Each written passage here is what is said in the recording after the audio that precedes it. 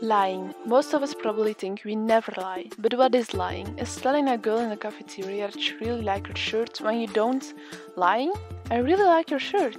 Lying is deliberately not telling the truth but pretending like you are. So yeah, you are in fact lying when you told a girl about how much you liked her shirt.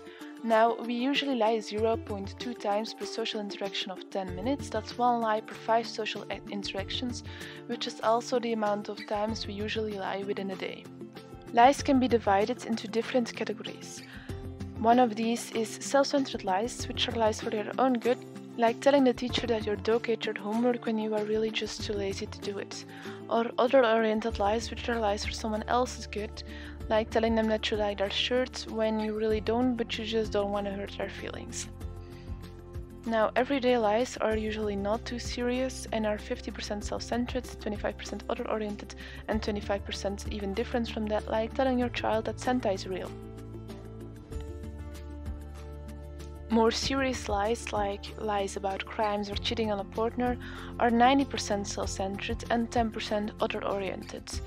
These everyday lies you are more likely to tell to people you are not that close to, while more serious lies are 2 out of 3 times told to people that you are close to.